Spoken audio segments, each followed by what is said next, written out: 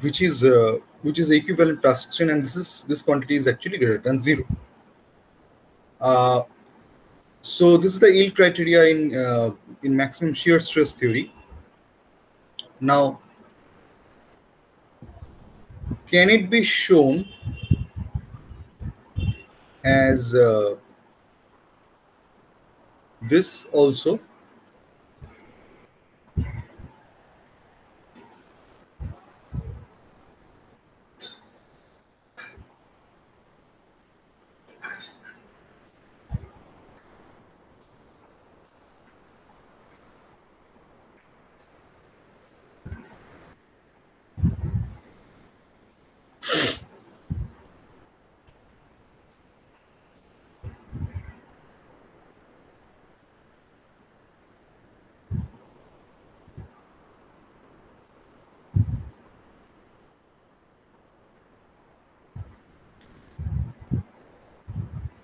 So can you show this expression to be same as this expression? So both the expressions are equivalent. Can you show that?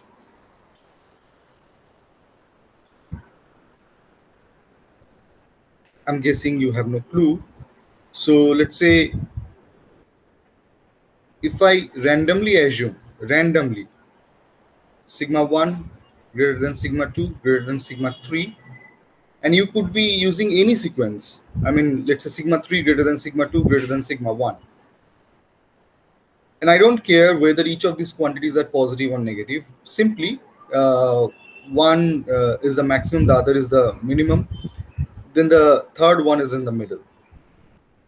So in that case, from the first expression, so let's call it 1, and let's call it 2. So from 1, you would have this.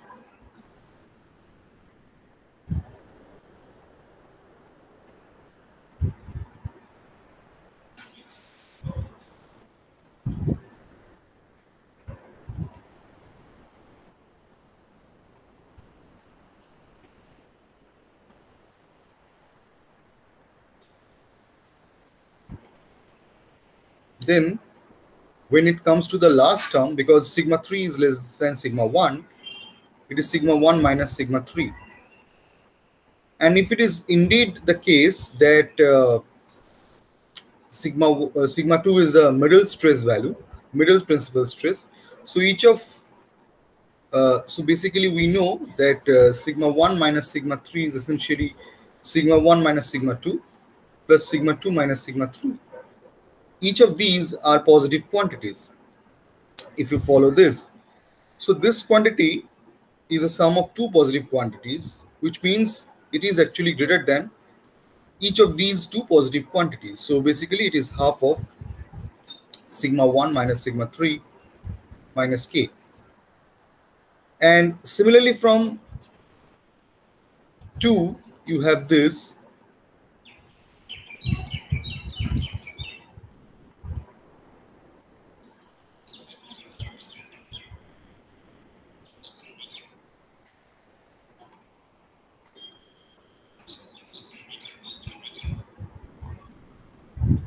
So for the last one, again, I switched the positions of sigma 1 and sigma 3.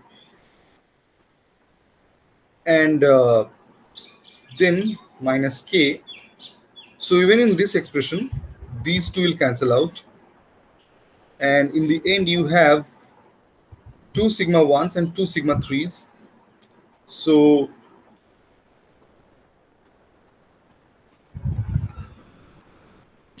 you get the same expression, same final expression from each of the original expressions.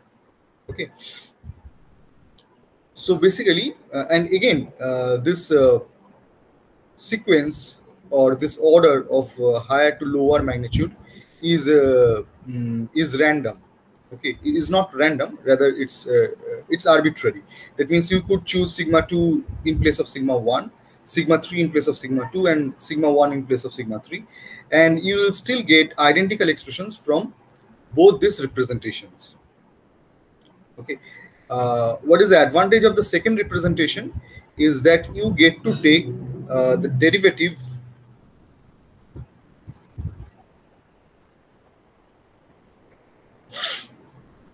of f, okay, easily with respect to sigma. Okay, now I need you to get that expression. So imagine this sigma 1 minus sigma 2 is I mean uh, so we assumed a specific case where sigma 1 was greater than sigma 2 and that was greater than sigma 3, but in general that may not be the case. Okay, so we need this absolute values. Okay, so this quantity may be assumed as square root of sigma 1 minus sigma 2 whole squared. Okay, now can you take the derivative of this quantity, okay, with respect to say sigma 1? For example, if I take del sigma 1 of this quantity right here, so at first I'll have to take derivative so I'll be using chain rule. So at first I'll be taking derivative with respect to whatever it is inside. So it is 1 by 2 the quantity itself, because it is sigma 1 minus sigma 2 whole square to the power half, right? So it becomes half times sigma 1 minus sigma 2 whole square to the power minus half. So this quantity over here, and then I should be taking derivative of this, so twice sigma 1 minus sigma 2, and that's it. So when I do take that derivative,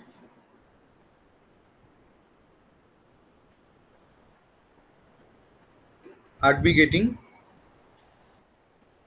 these 2's will cancel out. So this is actually, if you look at it, it is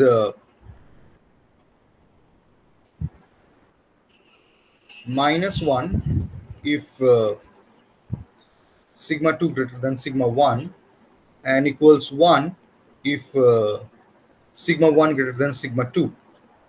Okay, so can you get the derivative of f with respect to sorry, so if like now I can represent the stress in the principal coordinates, and let's say I denote that with a hat as a vector sigma 1, sigma 2, and sigma 3. So can you get the gradient of f with respect to sigma hat? Yes, sir. So you had the earlier expression for f. So earlier we got that 1 0 minus 1 in Tresca criteria.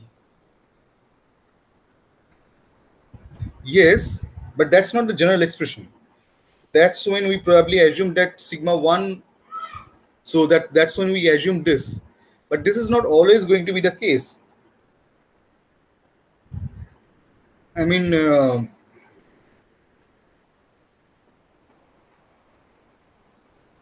if it turns out that sigma 1 is lower than sigma 2, okay, or if sigma 2 is, let's say, the highest value and sigma 3 is the lowest value, then that is not the expression that you are supposed to get. So you understand what I did over here, right? How to arrive at this set of expressions. Okay. So that earlier expression that you are talking about, that was with respect to having this assumption. But if that is not the case, what should be the expression of if?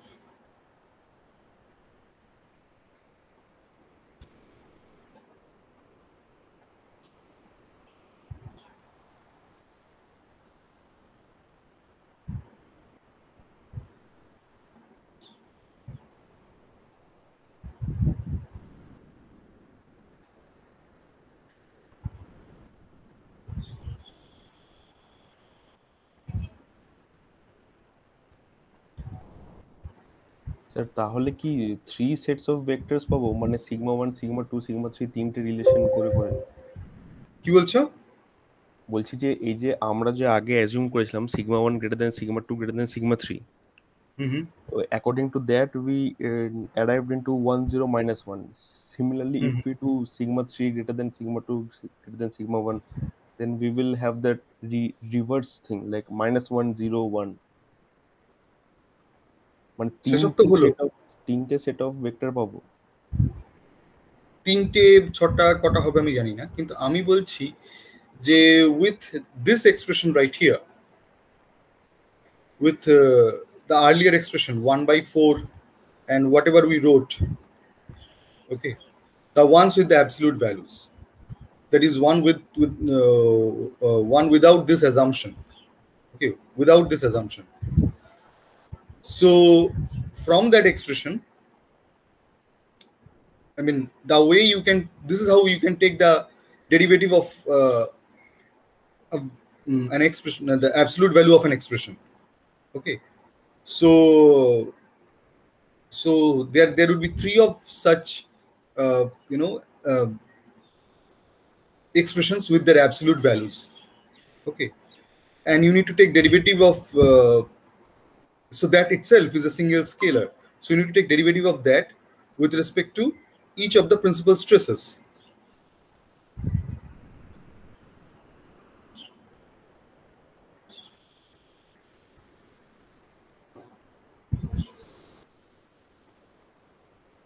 Okay sir, করছি।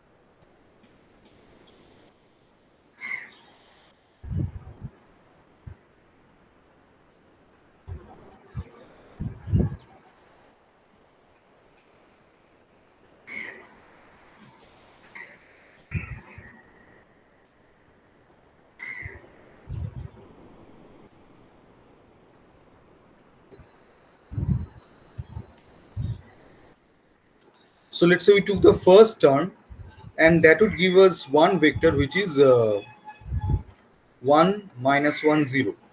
So basically, if you had taken derivative with respect to sigma 3, this should be 0, right? And if you do sigma 2, that would again be plus or minus 1. So this depends on okay, so this is like plus or minus this quantity. Then there would be a next quantity which is plus or minus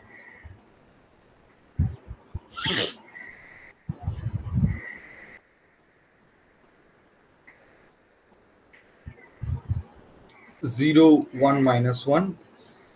Then the third quantity plus or minus minus 1 0 1. So this would be true when sigma 3 is greater than sigma 1. This should be true when sigma 2 is greater than sigma 3, and this should be true when sigma 1 is greater than sigma 2. Actually, I should do this.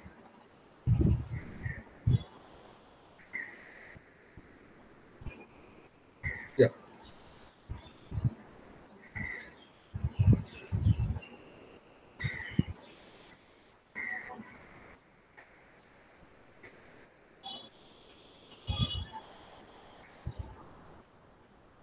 So basically, I'm taking derivative of each of the terms that are, for which you are taking the absolute values.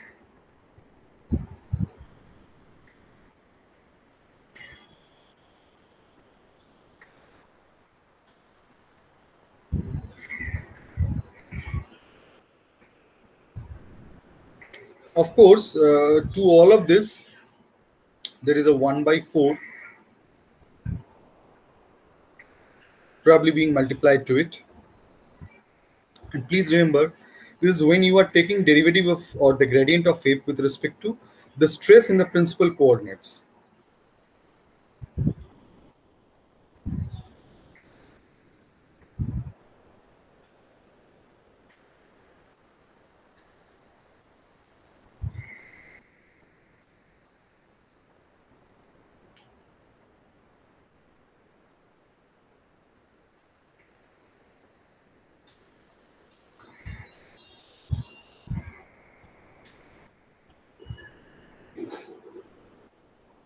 Okay, so I hope this part is clear.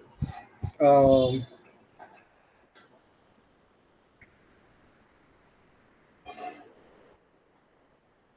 so for the next part, we would start discussing kinematic hardening.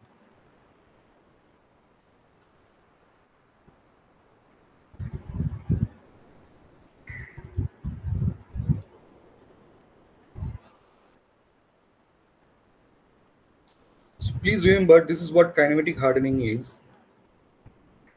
If this is your stress axis and this is your strain axis, so imagine there is this block right here, and in front of that there is a spring whose stiffness is E, and behind that there is a wall to which is connected another spring, uh, a lot weaker spring, which has a stiffness of H, um, and then the system itself is resting on a rough surface, which only allows friction force. I mean, which only allows motion when the friction force uh, reaches this limiting value of sigma y0. Okay, and then you have then you are applying certain force sigma over here. So so initially the block is stationary and only the elastic spring is elongating, and at that time this is the free body diagram of the spring. We have already done this exercise, but let's say we revisit this. Okay, so the elongation of the spring, or epsilon e, that becomes simply sigma divided by e. Okay, and at this point when sigma is less than sigma y0, that is also the total strain. Okay, and as soon as the block starts moving, so this is the free body diagram of the block. So there is sigma over here, and this is sigma y0 resisting the motion, the yield stress resisting the motion. But then there is this additional part, let's call it alpha, which is known as the back stress. Okay, so in this is what represents the kinematic hardening. Okay, this type of hardening is kinematic hardening with a spring behind the block, and the coefficient of friction, like with isotropic hardening, what we are discussing, that the coefficient of friction changes as the block moves to the left or to the right. Okay, in this case, this is not happening. Okay, so what we are trying to do here, we are trying to develop you know uh, mm, block spring model which correlates, okay, or which mimics the behavior of kinematic hardening. Okay, so let's say so basically this is what the stress strain diagram would be. So initially you are elongating with elastic slope, and then let's say this h is also not a constant. This, the second spring may be a non-linear spring. Okay, so at any instant the slope is tangent modulus, and as we have discussed earlier, this tangent modulus is simply h uh, h divided by 1 plus h divided by Young's modulus, and is approximately equal to h. Now what is h? H is the slope of the stress to plastic strain diagram. So that basically starts at sigma y0. So there the slope is h, slightly higher than the tangent modulus. So this is your sigma y0. Okay, and any stress you develop beyond this point is your back stress alpha. Okay, so what does back stress do? So so imagine this is how the back stress is changing. which is basically, this line is basically parallel to the other one. It's just that it starts from 0. Okay. Or even in the stress to plastic strain diagram, this quantity is your alpha, the back stress. Okay. And that actually shifts the origin for your stress. Okay. So when you unload, so let's say you unload at this point. Okay. And you can identify the corresponding plastic strain by drawing a line parallel to the one with the elastic slope. So this gives you the current alpha value. This is your current alpha value. Okay. And the distance between your actual stress and this alpha value is going to be your sigma y0 if there is solely kinematic hardening and no isotropic hardening. And by the time you reach this alpha value over here while unloading, you are in some sense at the origin. And beyond this alpha value, you can have, let's say, another sigma y. Okay. Before you start yielding in compression. And there you have your yield stress in compression reduced by the same amount, uh, mm, same amount as the increase in the yield stress in the tensile direction. Now, if you, instead of loading in compression, started loading in elongation again once you reach the horizontal axis, that means which gives you the plastic strain. If you had started reloading, in tension you will only start yielding corresponding to the stress sigma, which is sigma y0 plus alpha. Okay. So that also happens in this case.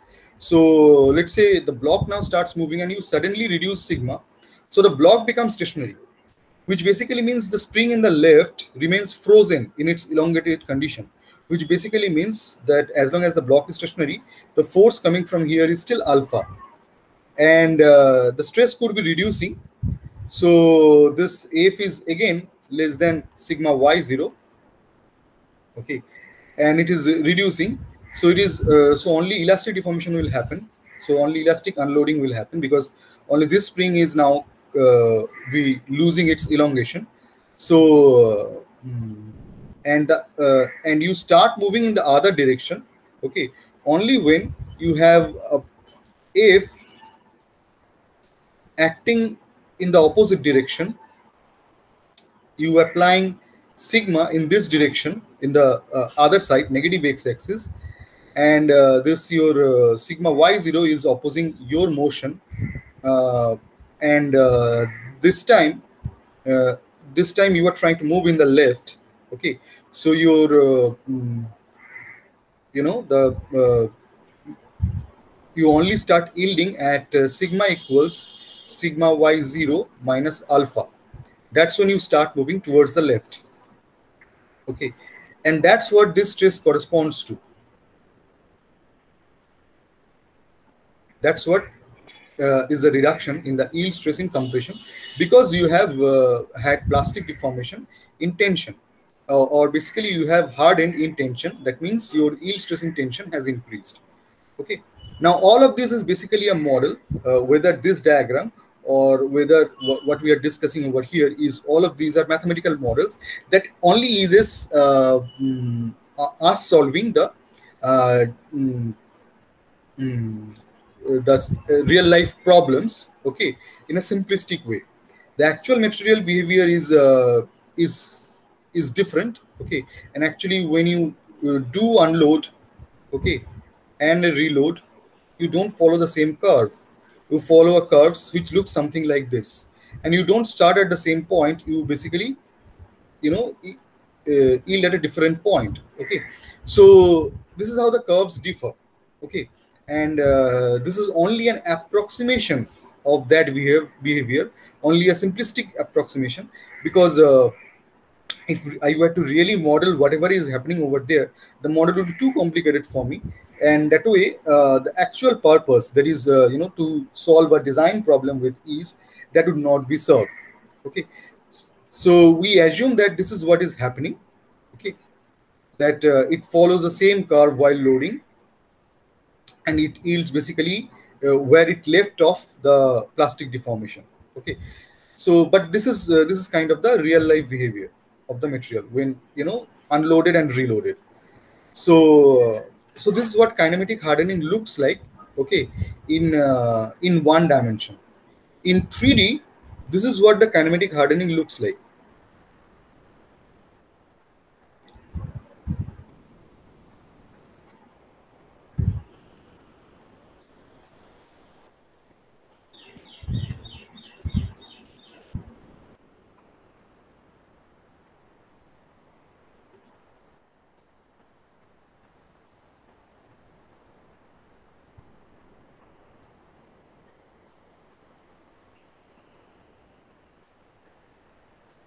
Okay, I mean, I chose to do with the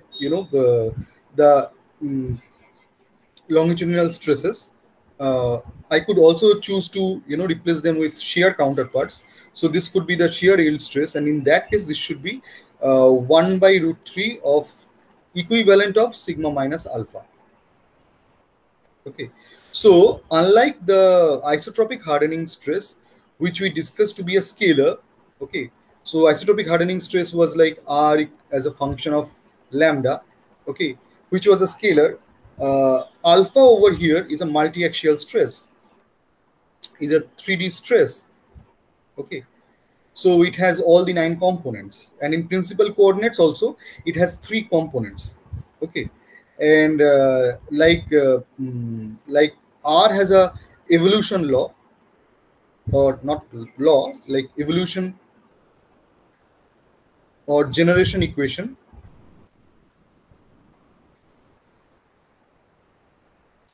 There could be various types. The simplest one is dr equal h times d lambda, or a more complicated ones could be something like this: dr equals q minus r times b times d lambda, where q and b are material properties. So when you integrate this quantity, this essentially becomes r equals q times 1 minus e to the power minus b times lambda. Okay, and recall what is lambda. Lambda is integration d lambda, where d lambda is the equivalent plastic strain, and this quantity being greater than 0, lambda is always increasing. So whether you are having plastic deformation in tension or compression, lambda is always increasing. Okay, so so these are the different generation rules for the isotropic hardening stress. And it being isotropic, that is direction independent, it's scalar. Okay, and that simply appears with sigma y as sigma y0 plus r. Okay, and because of that, that appears to this side where it is scalar. Okay, and in a kinematic hardening, the back stress, okay, is three dimensional, and it simply needs to be means a shift of origin. Now of course, when we are doing one dimensional description, there is only in one direction that the stress can change, and that is this vertical direction right here. So the shift of origin only means shifting in the vertical direction. Okay, but if we do take that to be a 3D stress state, okay, so so the shift can happen at various direction. For example, if I were to take a 2D principal stress plane, so sigma 1 sigma 2 right here, and let's say this ellipse is your von Mises criteria, okay, and what happens to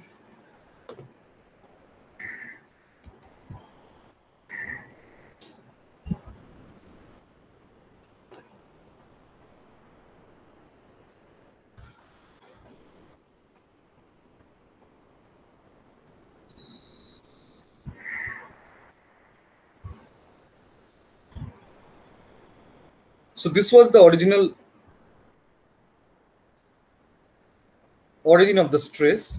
Okay, now it probably has shifted to over here, and that shift is your back stress alpha. That shift has the following components. So this is one and this is the other one, and that shift actually represents your the growth of the back stress. So the back stress grows from zero, okay, and that growth is represented by that shift of origin. Okay, now if we were to represent that in 3D principal stress space,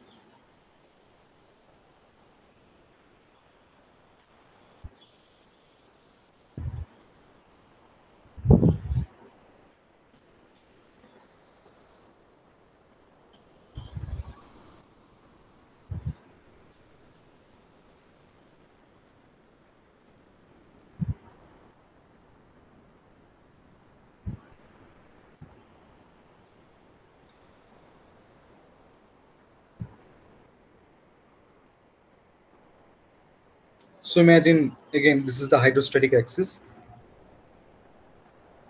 and let's say this is your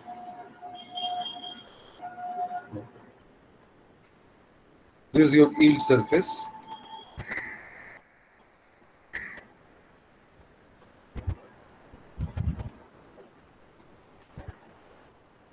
So growth of plastic strain would mean that again the back stress develops and grows in the uh, diabatic stress plane. So if this much is the growth of the back stress, so now your newly formed yield surface would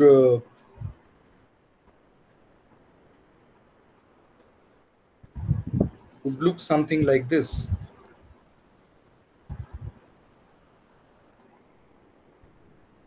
Okay, so you might notice that the size of the yield surface is not changing. The yield surface is not changing its volume or the surface area. Okay, it's just that the origin is shifting, and that's what is meant by the how do I know that size is not changing? Because this K is not changing.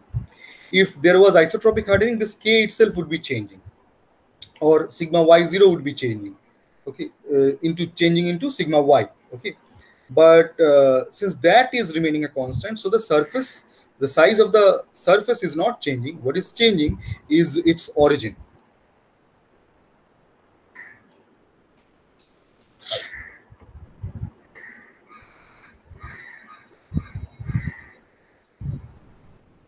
Okay, now we talked about the generation equations for the hydrostatic hardening, sorry, isotropic hardening. Now let's talk about the generation equations for kinematic hardening.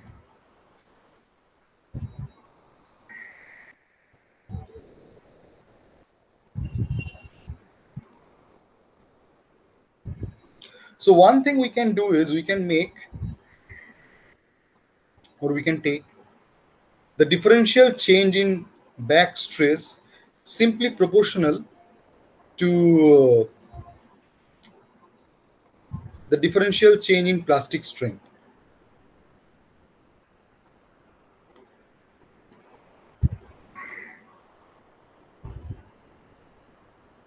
Okay, and that simple rule. So this is of course a linear kinematic hardening,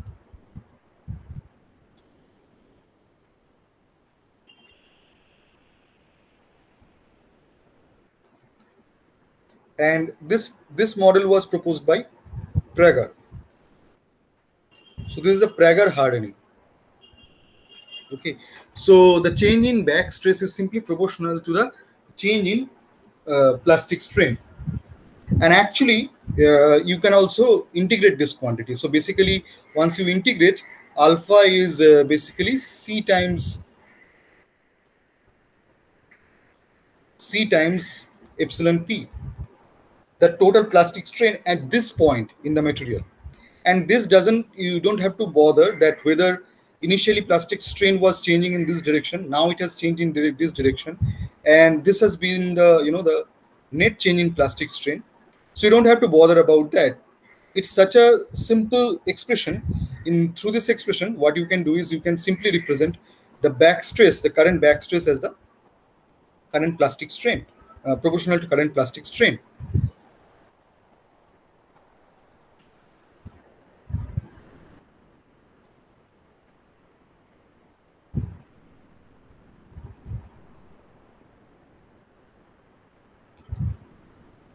Okay. Now,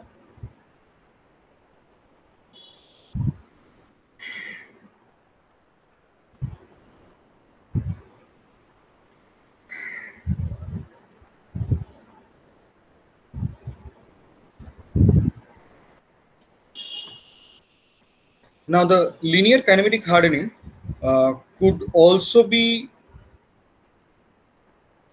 written in a different form. For example, could also be written like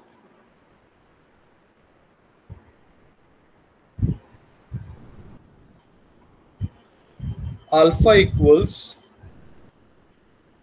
d d alpha equals d mu. Now mu is just another parameter like lambda.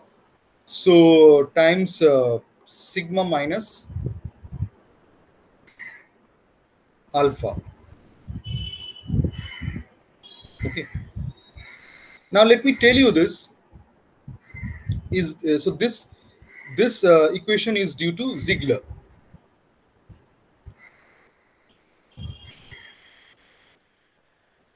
Okay. So this is Prager equation.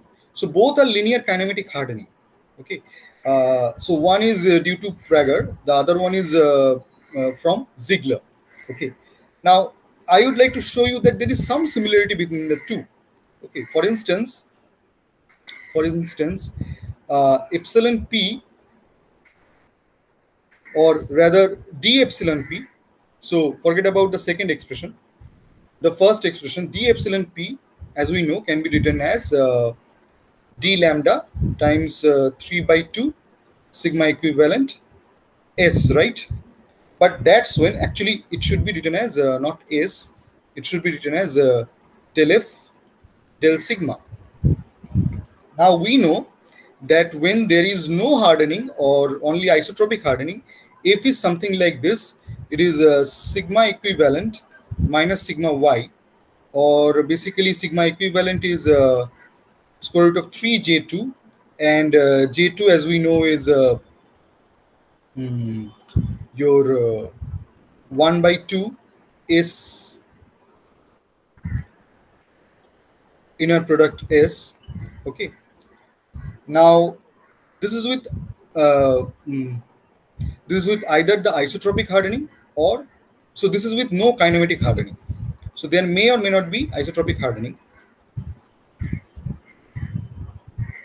Okay. But with kinematic hardening, so then when we take del f del sigma, we have that equal to, sorry, so it is d lambda times del f del sigma. So this equal to 3 by 2 sigma equivalent times s, right? Yeah, there also it is going to be s actually. Okay. But with your kinematic hardening, this is what f looks like. With kinematic hardening, this is what f looks like, and that is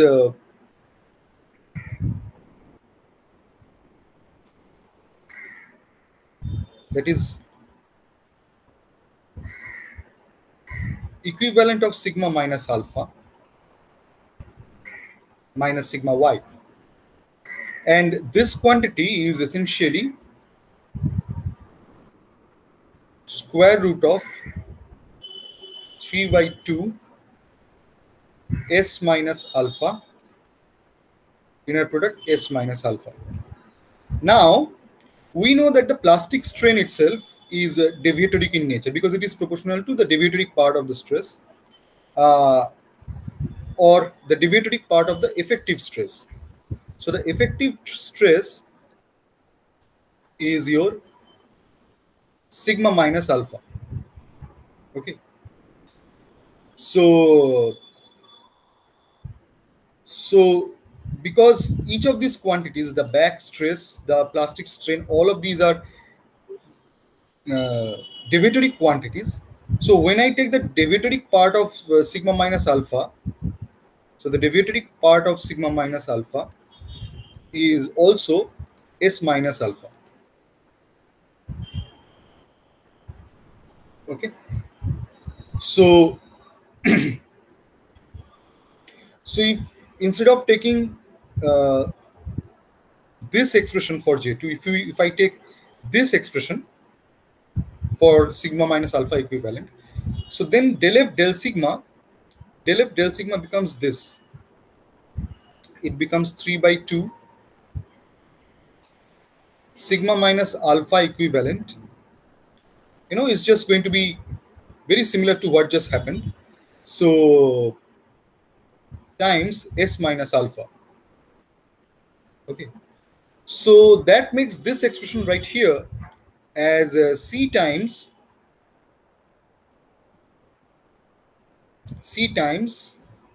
3 by 2. So d lambda times 3 by 2.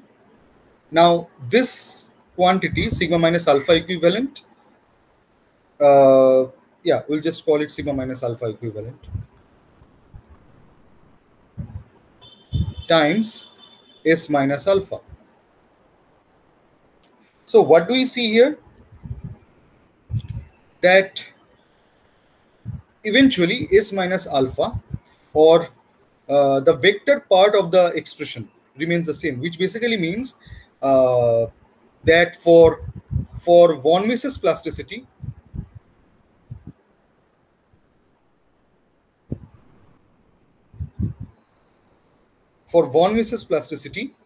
we have the Prager and the Ziegler pointing towards the same direction.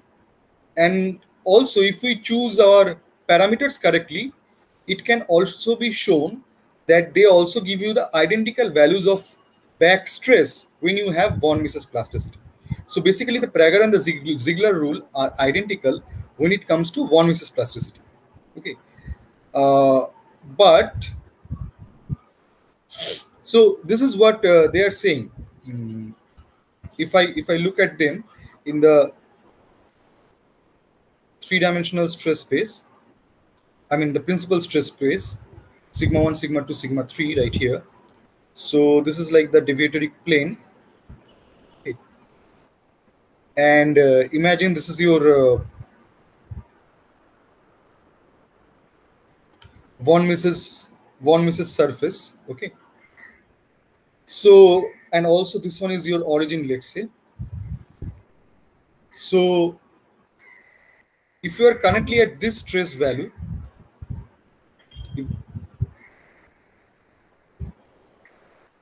if you are currently at this stress value corresponding to S, let's say, so we know that what Prager is saying, that your d alpha would be parallel to your d epsilon p, and we know that d epsilon p should be proportional to del f del sigma, which is basically the gradient of the surface. And as we know, the gradients are normal to the surface. Okay, so basically that would be along that would be normal to the surface, and because it is normal to a circle, that means it is also along the radial line. Okay, now what does the radial line represent? You see, if you join the actual origin, okay, so from the to the center of the circle, okay, so that part, this part right here is your hydrostatic stress. Okay, so this is sigma m times the identity matrix, and this part, this green line right here, is your deviatoric stress S. Okay, so so what do you have here? Okay, now if your surface has shifted, so this is going to be your S minus alpha. Okay, so I mean, if you have had certain amount of plastic deformation, so this is going to be your S minus alpha. So now we know two things. One is this d epsilon p, it is proportional to S minus alpha. Okay, and since d alpha is proportional to d epsilon p, it is also proportional to S minus alpha. So that is coming from Prager's rule.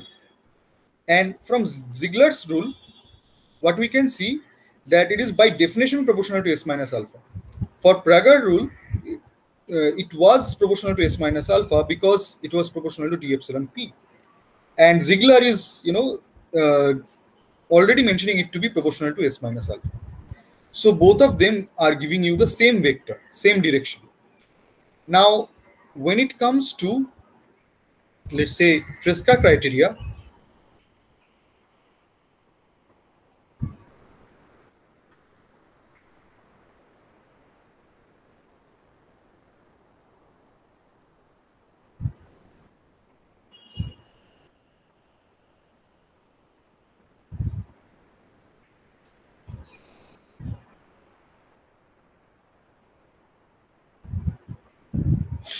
okay. So if I join any point on the surface directly, what does this line represent? So this is everything happening in the deviatoric plane. So this line right here from the center of the hexagon. Okay. So I'm still talking in terms of everything in the deviatoric plane. So this quantity right here is either S or S minus alpha. Okay. And let's say if I take a little oblique line, so this one is not a good example. Let's say if I take this line right here, that also is S minus alpha, right? So that direction conforms to Ziegler.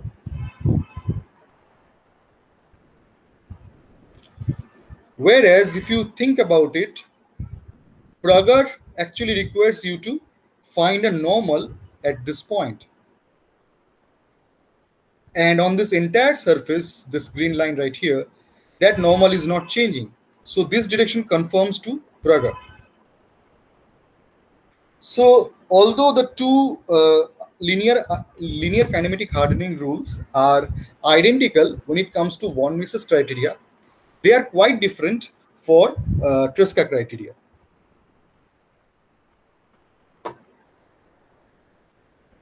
এই পার্টটা কি বোঝা গেল?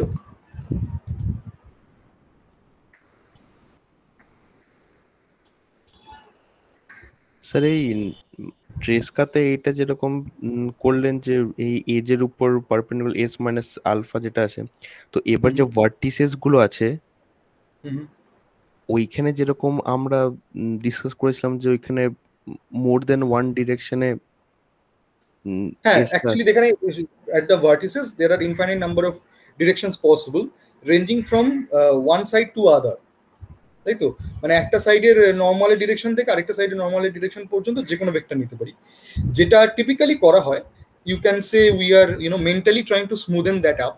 So what we do is we take the average of the two normals. সেটাই করতে হবে, আর তো কোনো উপায় নেই। If you are at a vertex, okay, but how often are you at a vertex? Vertex মানে কি? Vertex মানে হচ্ছে যে ধরো your one particular stress is sigma 1 is there, but all the other stresses are 0. Okay, যদি সেরকমই সত্যি একটা ঘটনা ঘটে, then that is what you are supposed to do. But if that is not the general situation, right?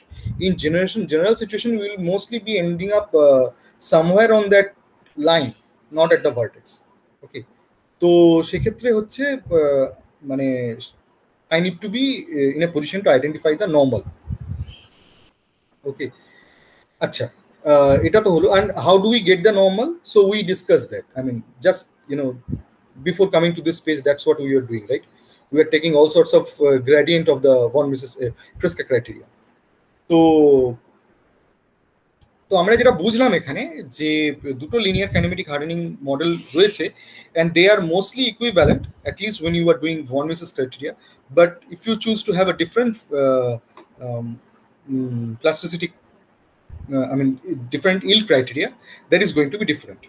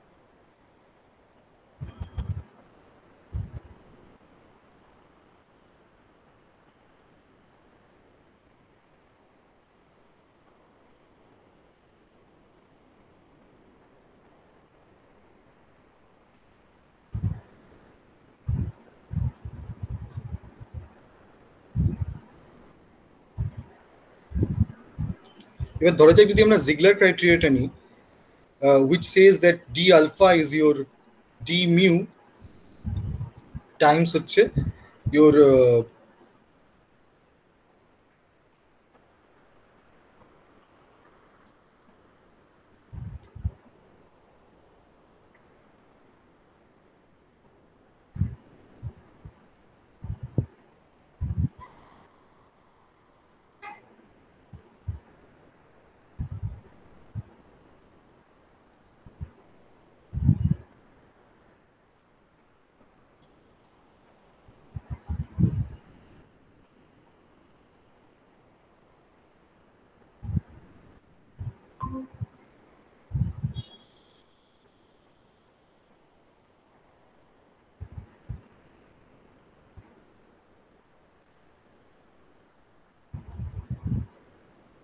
it says sigma minus alpha. Why does it say sigma minus alpha? Anyways, if it is sigma minus alpha, then we have this expression if defined as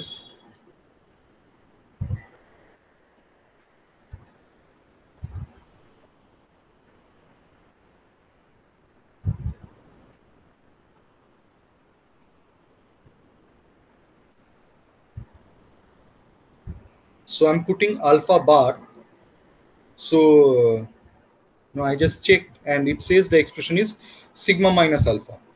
So what I'm doing now is I'm taking alpha bar as the deviatoric part of alpha. Okay.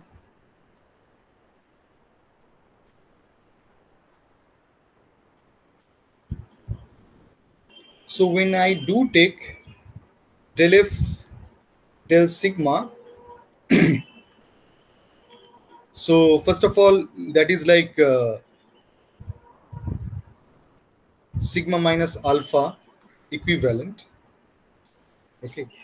So what do you be doing? 1/2 sigma minus alpha equivalent. Now I'm taking the derivative with respect to whatever is inside. Okay, inside the square root. So because it is a square root, so to the power half, so half times to the power minus half. Okay. So then what we'll be doing is taking derivative of this. So 3/2 s minus alpha. Then we would be doing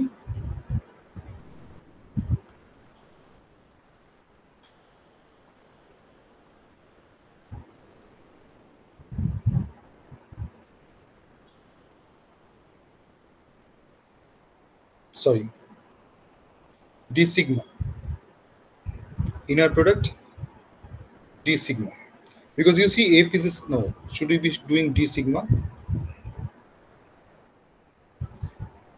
We are taking gradient of wave with respect to sigma. Okay, sorry, yeah, we'll be getting this quantity right here, 3 by 2. And because it is like taking inner product of the quantity with itself, so we'll be getting a 2 over here.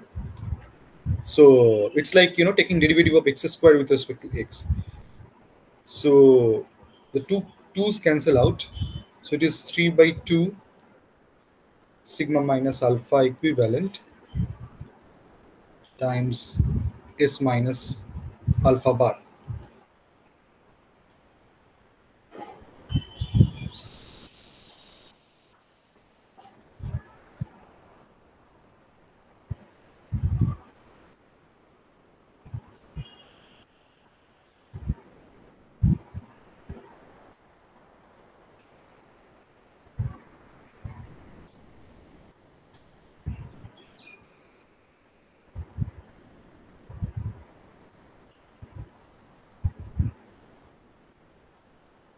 And if we are talking about df, now df is something different from this partial derivative. This time we are talking about total derivative. Okay. And the total derivative is for which you will have to consider the changes in all the input quantities. So you see this S is the deviatory part of the stress. The deviatory stress is the deviatory part of the stress. So you will also be considering the change in the back stress. So with isotropic hardening, when we took the total derivative, we considered the variation in S and variation in sigma y, and sigma y would be changing with lambda. So we considered the variation in lambda. Okay, so here, since the kinematic hardening term is in itself within the equivalent stress term, so and this term is basically a constant with kinematic hardening. So the variation is df is like del f del sigma d sigma inner product d sigma. Okay, because once you take gradient of f with respect to sigma, you get a matrix. Take an inner product with d sigma, then you have your you know the first term in the chain rule, and then you need to take derivative with respect to alpha, gradient with respect to alpha, then do d alpha. Okay, so the first term is 3 by 2 sigma minus alpha equivalent. Okay, then s minus alpha times d sigma, inner product d sigma, and then you have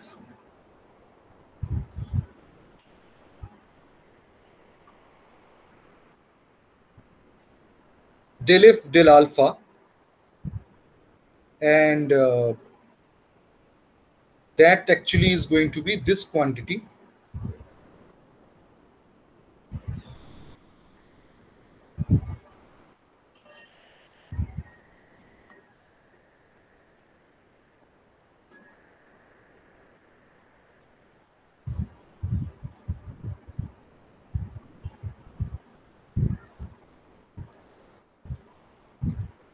You see, because in the expression it is s minus alpha, it would come with a negative sign,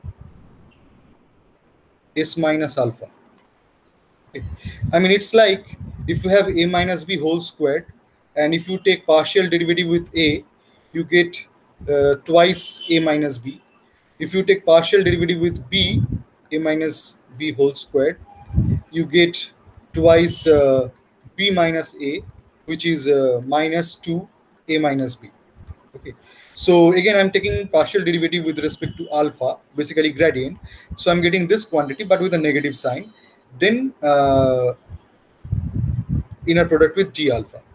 Now there, if I substitute the expression from Ziegler criteria, okay, so that I'll be having this expression. First of all, the equivalent stress quantities I can simply get rid of, I can cancel them.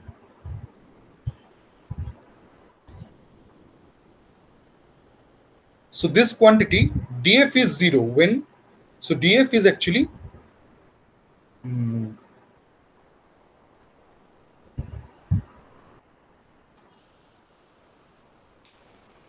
df is 0 while deforming plastically, and because f is 0 while deforming plastically, f is in general less than equal 0. In elasticity it is less than 0. When in plasticity it is equal to 0. So in plasticity df itself is 0. If f is 0 throughout plasticity, so df is also 0.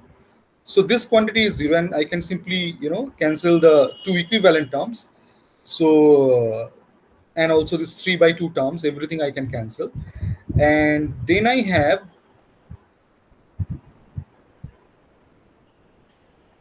s minus alpha bar inner product d sigma equals d mu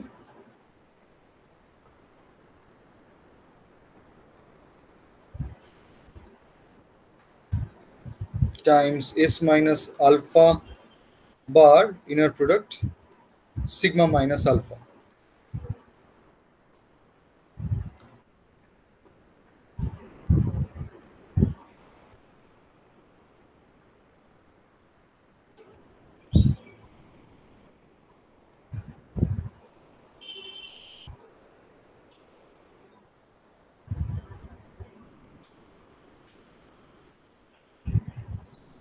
So basically I have this expression for d mu, which is s minus alpha inner product d sigma times or divided by s minus alpha inner product sigma minus alpha.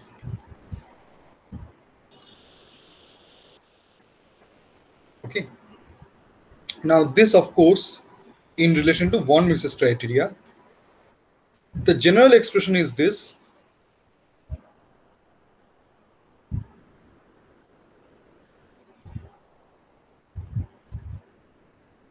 that d mu, so whether it is von Mises or Triska criteria, it is going to be the s minus alpha bar comes from del f del sigma, right? So inner product d sigma, and then over here it is again del f del sigma, then inner product sigma minus alpha, because this sigma minus alpha is directly coming from Ziegler criteria. What else? That we should put this thing within Macaulay brackets, because if the change in stress is happening opposite to the normal to the surface, if the change in stress is happening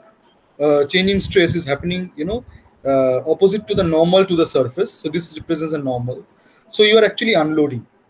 And in that case, so if in that case this inner product is going to be negative, and whenever this inner product is negative, you are not developing any plastic strain, neither are you generating more back stress. So your back stress is frozen, you like when that block is stationary, and you are simply unloading the spring, the elastic spring right here. Okay, because you are moving opposite to the normal to the surface. Okay, may not be exactly opposite, but actually you are moving somewhere inside the yield surface. Okay, so you are not trying to move outwards. So so whenever this quantity is negative, we should take the zero value. Okay, so this is the general expression for d mu.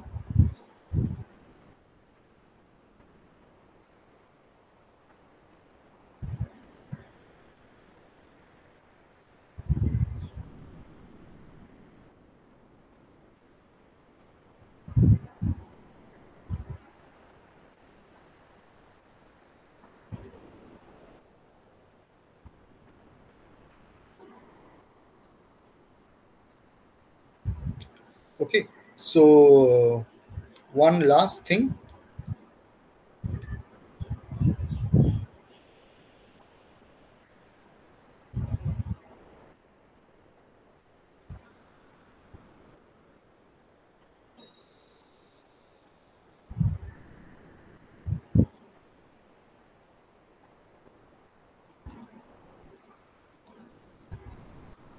So one can modify.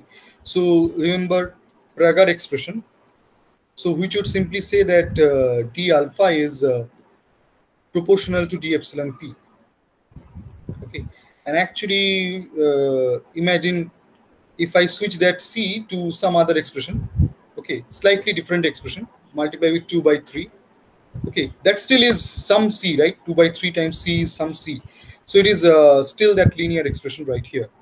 But now if I add a feedback term, okay, or some sort of regularization,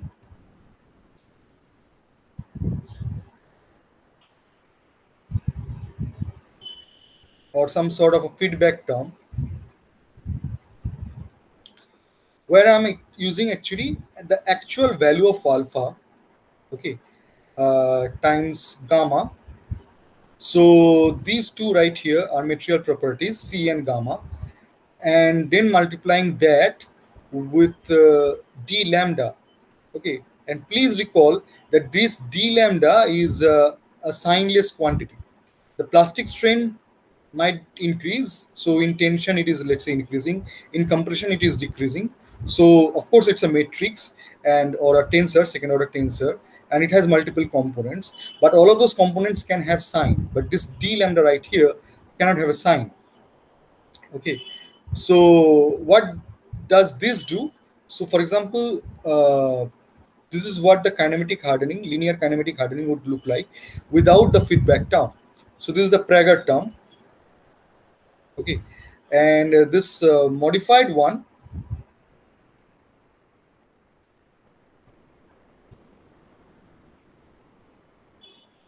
okay, so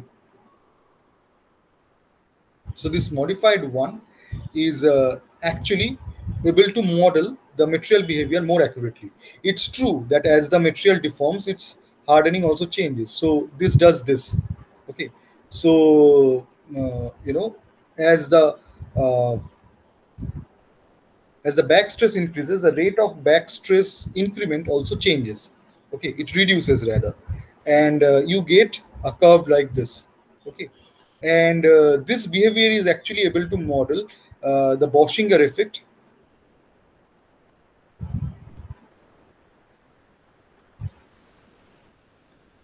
more accurately. Okay, and this model can be further modified to incorporate a temperature dependent term, which is like del c del theta, where theta is the non-dimensional temperature. Okay, so with that you can go for something called Chabot kinematic hardening.